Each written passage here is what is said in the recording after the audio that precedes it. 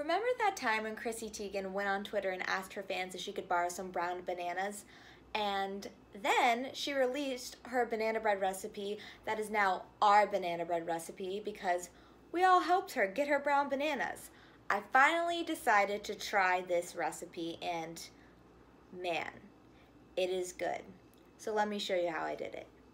These are all the ingredients you're going to need for the recipe. I will also list them down below so that you know exactly what you need and what direction you need to go by. First, you need to preheat your oven to 325. Then you need to, of course, the key to a banana bread is to get those browned mashed bananas. I then put in the oil. Next up, you have to put in 4 eggs. So I cracked that egg, then I cracked this egg, and then I cracked another egg. And when you think you're not done, you gotta crack just one more egg. Makes it so good, and fluffy, and dense. So mix all that together. That's gonna be your wet ingredients. Mix, mix, mix, and mix.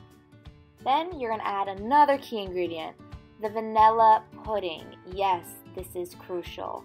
Add your sugar because you need sugar for banana bread, duh. Then you add in your baking soda and salt. Whisk that all together. Add in your wet ingredients. Keep on adding that. Then you're going to just fold in the wet ingredients into the dry ingredients. Pretty dang simple, right? Toss in your coconut. This is obviously optional with the chocolate chips. You can add in whatever you want, but I had to do what Chrissy did. You fold that ooey gooey goodness in together with those toppings. Doesn't it just look so dang good already? Trust me, it gets even better. You spray that pan with that Pam. You coat it with the flour because you want to make sure that doesn't stick, because that's the worst when your bundt sticks to the bundt pan. Now you just need to evenly disperse your masterpiece, and you gotta turn it over because it's a very thick batter and sometimes it's hard to do with just one hand. And then, just slightly admire your work because it is so beautiful. Now you're gonna just toss that masterpiece right into the oven, let it bake, and then when it's done, let it slightly cool and then pop it out of the bundt pan. And there you go. It's just so beautiful. Once it's a little bit cool, cut right on into it.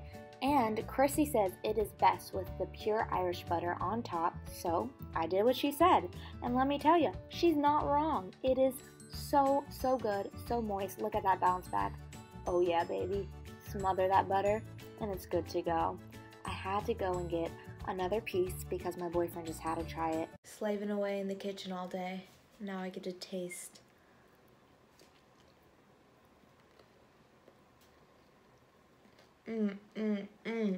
Best thing I ever made. Best thing I ever made. So moist, so crispy on the outside. With chocolate chips, give it a very nice flavor. And the coconut gives it great texture. I am so impressed with this recipe. And what I'm even more impressed with was how can't speak. How quickly it was to make. No mixer needed, little amount of ingredients. I've made banana bread before, and it takes a long time. And that took a really short amount of time, and it was really cool to put it in a bun pan. That might be the key, or the vanilla pudding. I don't know why I'm even trying to figure it out. It's just so dang good. It's